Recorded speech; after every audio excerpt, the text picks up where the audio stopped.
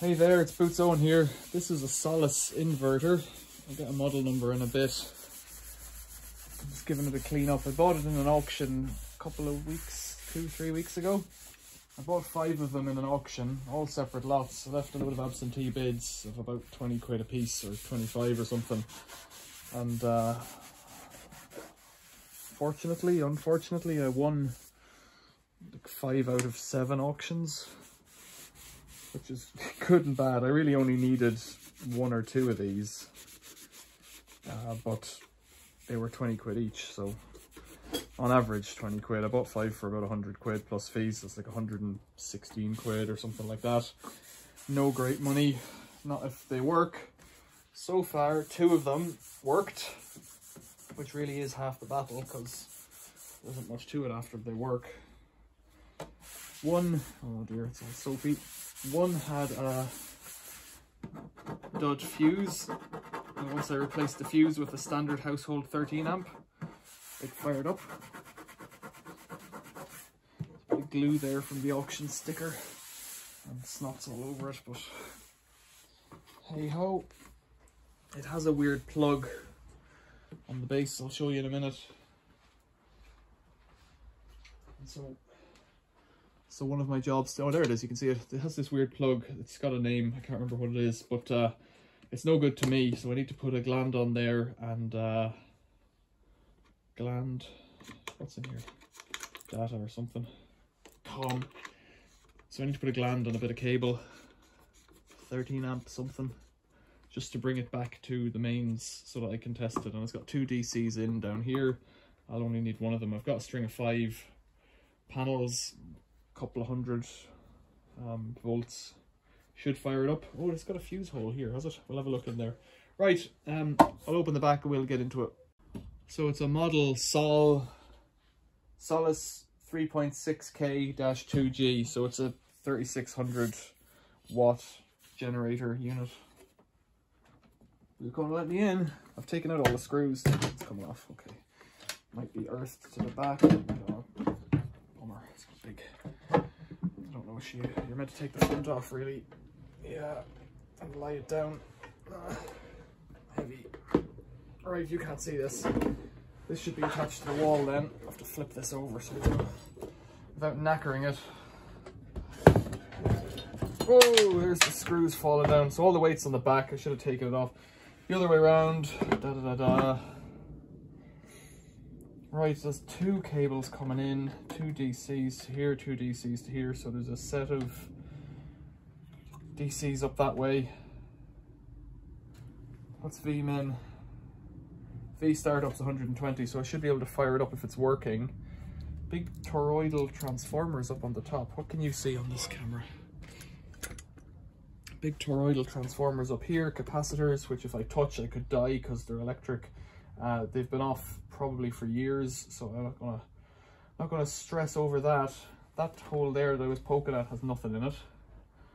And I see any fuses in here? Not yet. Those not capacitors, I can't remember what they're even called, but they're fitted so you can remove them, which is kind of neat.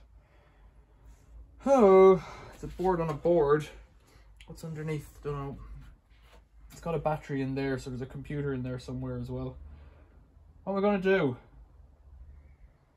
I got to get that gland off the bottom and then start messing around. Put a strip connector in it, probably, and just a bit of cable and a gland. Right. I need to get this guy off here. Let's do that. It's sitting up in a washing machine because my workbench is covered in other stuff. It's easy.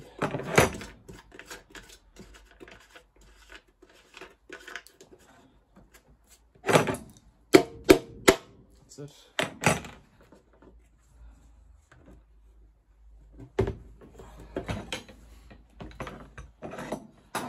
This might be M25 or something like that. Thread. Gland.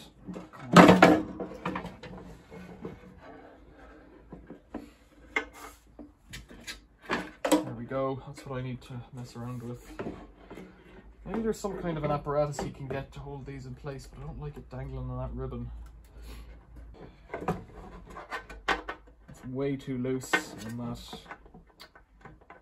It's the wrong size, that's why it's too loose, of course.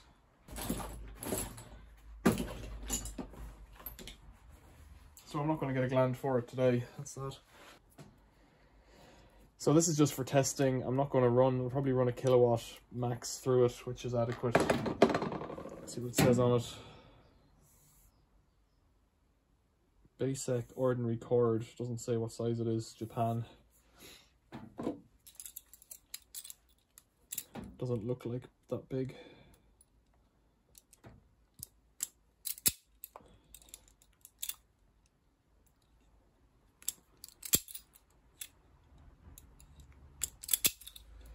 So that's that. Let's put a knot in it. No, let's bring it through and then put a knot in it. This is when I get myself in a knot, figuring out what I'm at here. Right. Bring it through. Put a big knot in it as a reliever. Stop it pulling out of the hole, although I don't know if that will stop it. It's not that big. Of course, by not using the gland, there's no IP rating. That is what it is. If there isn't one, there isn't one.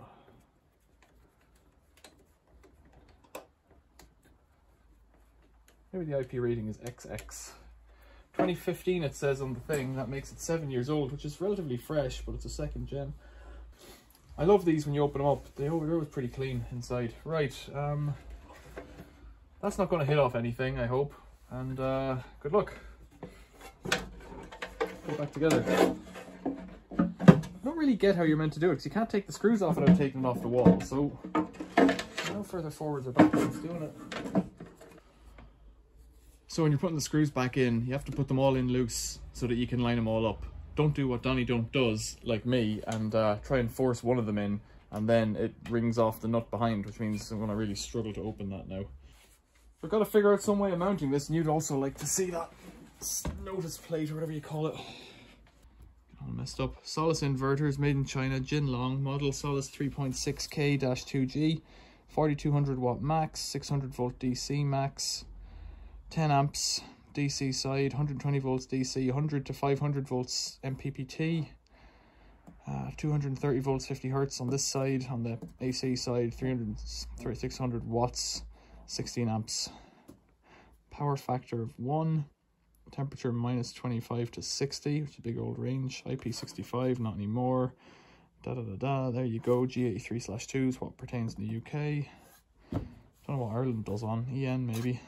Or maybe it's IEC. No, it won't be IC. Right, I don't know. I don't know what I'm talking about. Need to find a way to hang it on the wall in my little shed. Wedge it between two pieces of timber or something like that. Clamp it on that way. I'll have a go and see what I come back with. I've got it in a shed. There's limited space here, but I've just put a 3x2 screwed to this door, a screw in there, and then this hangs on that screw, and then I've put another screw into this side, into that 3x2, one screw, pushed it up to take a bit of weight, and then put two screws into that to hold it up, and it's pretty solid. They're tiny screws. So let's see what we can do. I'm gonna struggle to have you seeing what's going on here, but we'll try and get a bit of light, a bit of stuff out of the way, and a bit of a look at it. Bit of a talk about what's going on. This is my ABB inverter. It's been running for 7 or 8 months solid. It's got 9 panels coming in here. This is just tucked in out of the way. It's got 5 panels coming in here. In theory, it could run both, but I haven't configured it to do that. I've just been using these cables as a test, and they're long enough to reach over here. And I've got a plug on an extension cord, a socket on an extension cord that I can plug this into. So I will do that in due course. Let's get a bit of camera on this Solis. So I'll tuck these cables in here, 1 and 2. Right, DC's off. So you turn the DC on first and then the main, no, is that right? I don't know, there's a way about these things. Which one do you put on first? Isolate AC and DC. So turn on DC and AC. Snap, right. It's as live as it's gonna get. Ooh, it's on. Right, it's got power. We see this? It has the right date, which means the battery's right. It's about an hour later in the evening. Come on, zoom in there. 0 watts. Why would that be? There's no alarm. It says generating. Okay, another relay. Generating's a winner. Oh, there's an alarm. OV bus. OV bus. OV bus. The alarm's gone. It's initializing again. Wonder what's going on here then. Let's just sleep it out. Well, it's plainly not generating if it says 0, but it is flashing for operation, and the relays are doing it. It's not wrong yet. You can see that a bit better there. Okay, escape. Escape. Down. OV bus, OV bus, OV bus, OV bus. Enter. Information. Settings. Select. Time, address. Restore settings. Set time, set address. Escape. Information. Enter. 175 volts and nothing on DC, so it's getting the voltage in. What did it say? No amps, no current. What does that mean? Let's turn the DC off. It should die soon. There it is. Right, I'll disconnect these and move them over to the other side.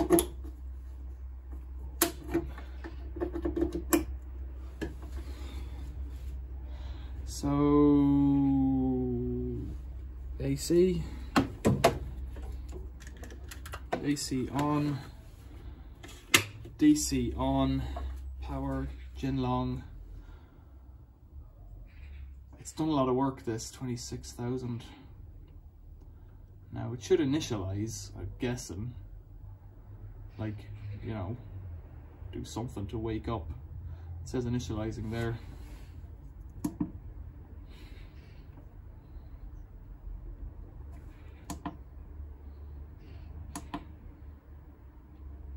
Three volts, nothing on one side, and it's should get 174 on the other side. No amps. That's the, so what's OV bus? 233. Weird. Grid's coming in.